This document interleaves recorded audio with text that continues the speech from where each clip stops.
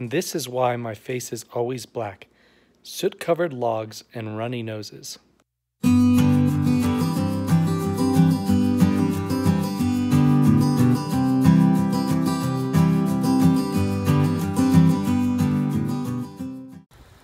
So today we're going to start the foundation.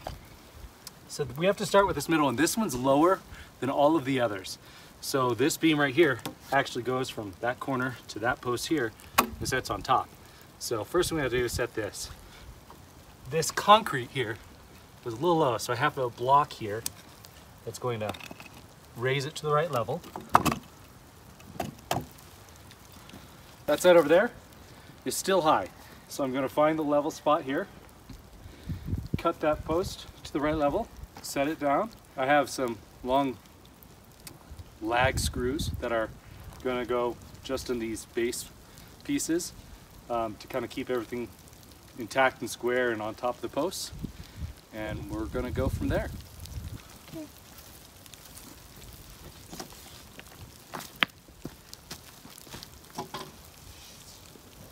Surprisingly close. Very, very close. Doesn't look like it, right? Not at all.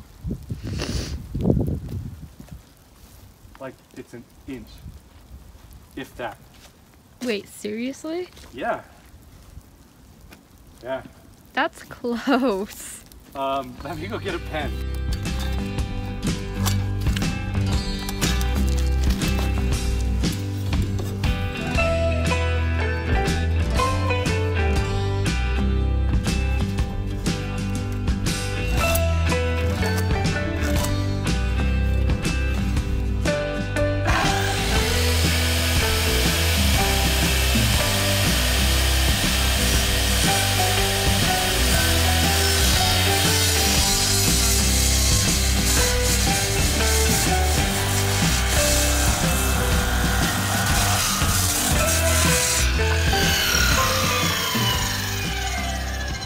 Cut looks very diagonal from this angle. So it does. Well, I cut 5 inches.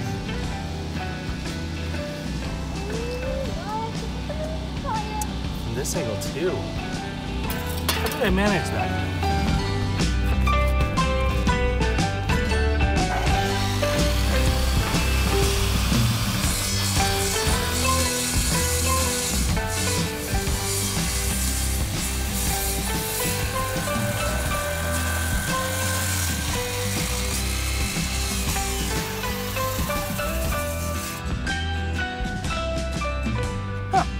That one seems straighter.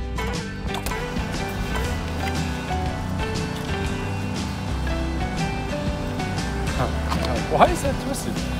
It's twisted.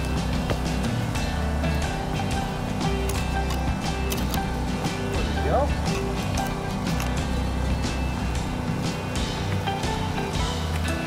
You need to check how level it is? I do.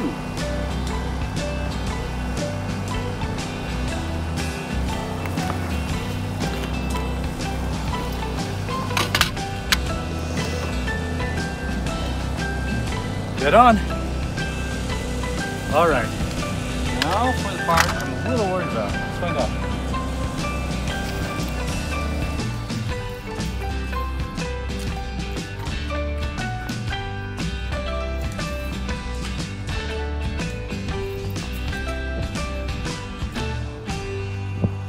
Okay. So here's what's happening. That is just a touch too high. So what I'm going to do, I'm going to take my planer, plane down that section so it sits exactly flush and level.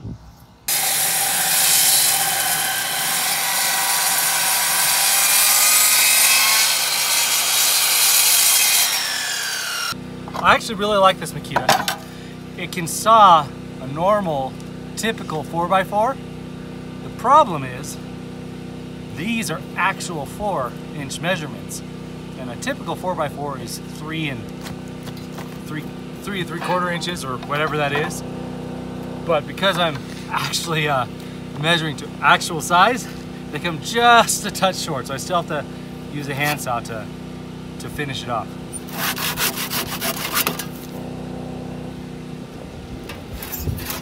There we go.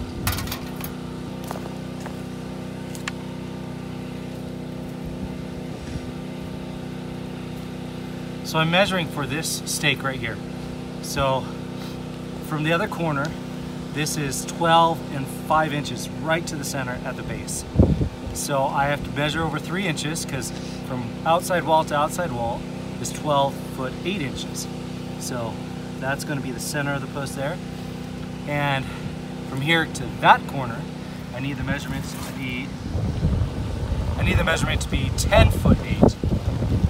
And very similarly, it was 3 inches off there as well. Let me think about that one really quick. 8? Yeah, I think that's right. Okay.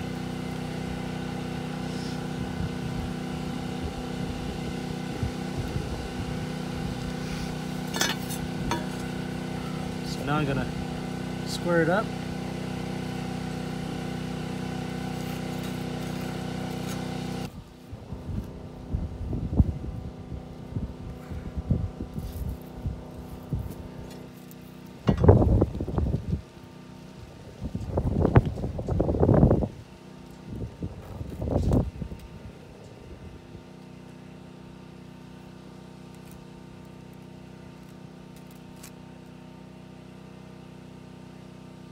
This is where the rebar sat on that side.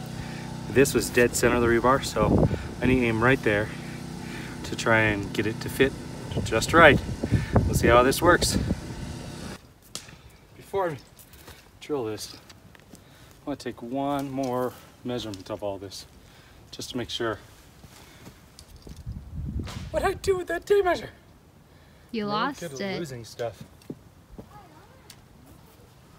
Probably put it over there on top of the generator or something. So I keep on losing pens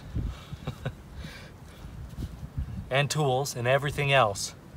Put it down, I can't ever remember where I put it down. And it's not very obvious. It's a lot of small shrubs and rocks, and most of my tools seem to blend in even if they're bright yellow. Lost my tape measure for a good 5 minutes until I figured I'd put it underneath my saw. And then I lost my pen, which I thought I'd put down on a rock, and it was gray. Figured I was never gonna find it, so went and got him a green one. Then Hiram found it over on the table. So we'll see if we can get this to work. So I marked it incorrectly last time. I was looking at it, it's like, that doesn't seem right. So I remeasured, I just measured 3 inches from the wrong side. So we'll see what I can do, if I can actually mark this right. I'll check it a couple more times just to make sure. Hiram, can you grab that other end? Okay, I'll do it. There we go. So I just pull it up like this, Dad? Yep, just like that. So it's 5 inches, so 3 inches from the far side. So 3 inches. And then that. Okay, great. Now that makes some sort of sense. One of the hardest things to do is measure this angle, because as much as I'd love this rebar here to be perfectly plumb, it's not. So now I have to try and measure exact angles to drill at.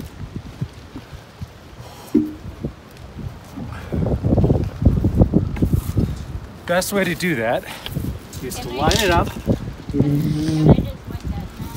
Yeah, you can let go. Like that. So this is what I'm trying to get to measure up to. Just draw both sides. So as you drill from the other side, you try and line up your drill bit to hit this angle. Now, it is decently plumb the other direction, but that's the next piece I need to figure out. So, one sec here. Out of curiosity, what do you mean when you say decently plumb? Plumb is level up in this direction, while level is this direction. So plumb is that vertical levelness. So, okay, so I have this mark here. So I'm going to put that right up against there, so it marks up. So that is my center line. I'll be trying to hit on the drill from this side. All right, let's see how this works.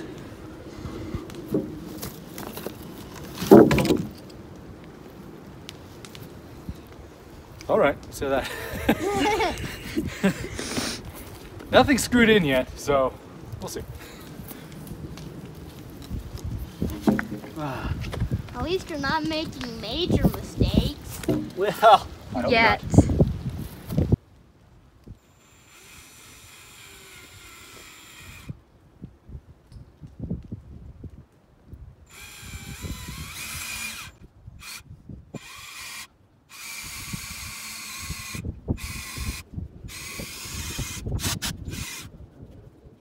I gotta burn this side here. This is going directly on concrete and rock, which means it's susceptible to rot. And if I don't burn this end, this will rot out, this corner will. So that's the next thing to do.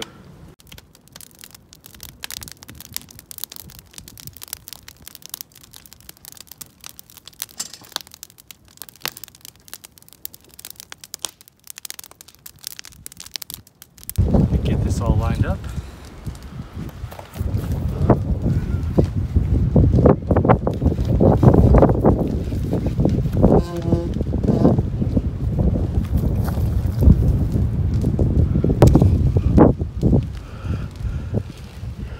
I think we're all lined up. Now I just need a little bit of persuasion.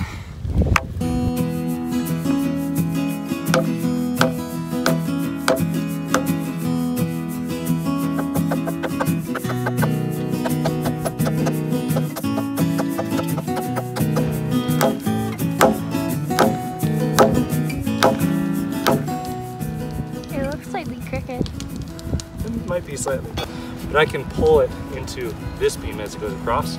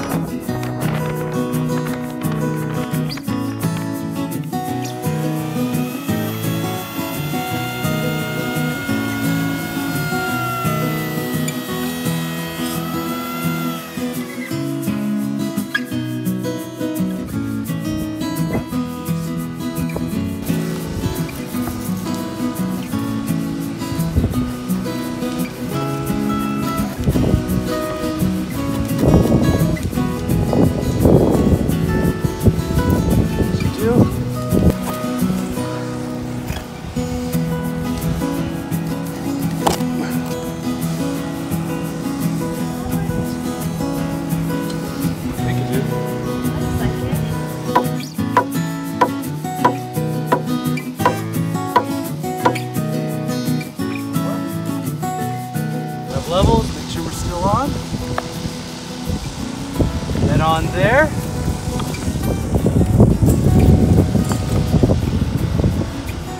Ooh.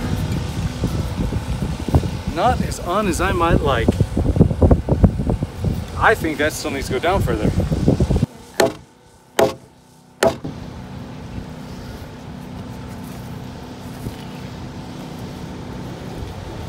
Pretty close, really close actually. It's between the lines. Is it perfect? No, but I think it'll do.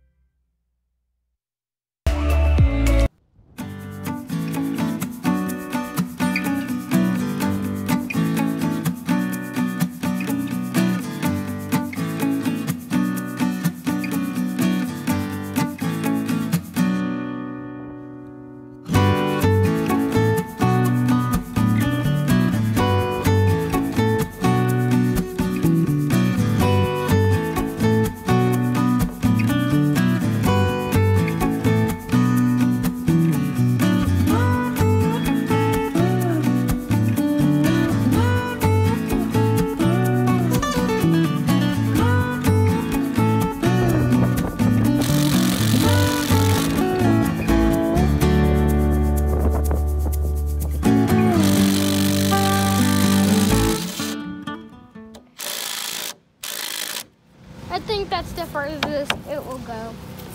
And Is it now plumb? it is plumb. Sweetness. High five. Quite a bit higher.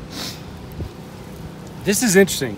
So this is quite a bit higher here. So I'm gonna have to fix this, but I can't. I may just have to take my planer and plane this down. But this here is a lot less important than how level this is with the beam on the other side. So we'll figure it out. But there's gonna be a lot of planing going on at some point. I need to explain this a little bit. I actually put this post in the wrong direction. It needed to be rotated 90 degrees so that I had a 2-inch lip on this side for this beam to go across. Well, I don't have that. So I gotta create a lip here and I have to notch out a section here. What I'm going to do is I'm going to take my planer and I'm gonna plane a section to get at least a half inch to 3/4 inch across here, straight across, so that I can slide my other beam in so it can sit on top of this at least a little bit. And then of course I'm gonna tie it all together with those lag bolts that I've been using.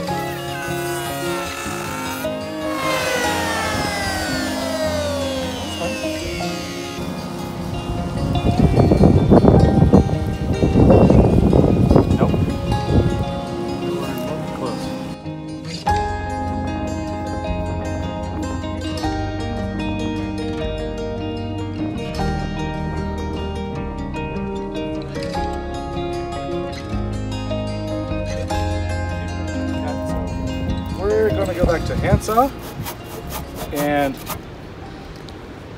Fancy chisel. chisel.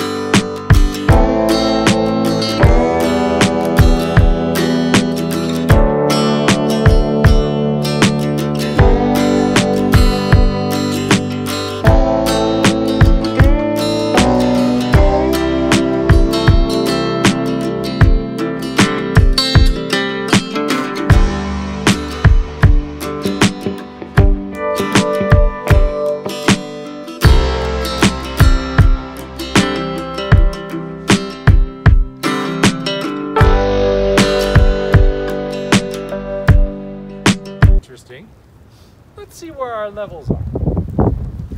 That seems really high. What? In the middle. All right, let's see if I can do a quick walk around. So we got it, all the main beams set up.